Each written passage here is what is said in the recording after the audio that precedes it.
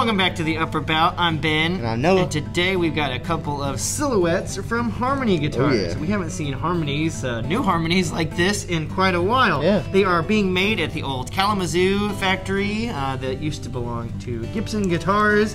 You got a nice little offset body, a classic gold foil pickups like you used to see in some of the classic harmonies. They're custom gold foils. They got kind of like a humbucker sound and feel going for them. You've got a 25-inch scale length on there. You've got a C-shaped neck profile. Ebony fingerboard. Yep.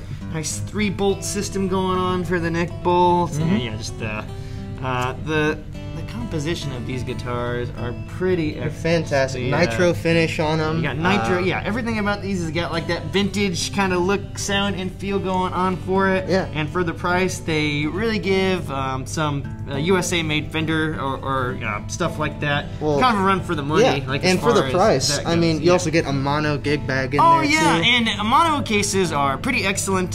Very, very durable. I think the best gig bags on the market, honestly. And the value that those normally sell at by themselves is pretty incredible too. That they're kind of including one of those as the bag or case with these guitars. You're just really getting a lot for the price out of Harmony. And yeah, we're pretty impressed with these guitars, and we're gonna play a few things on them and see what you guys think about.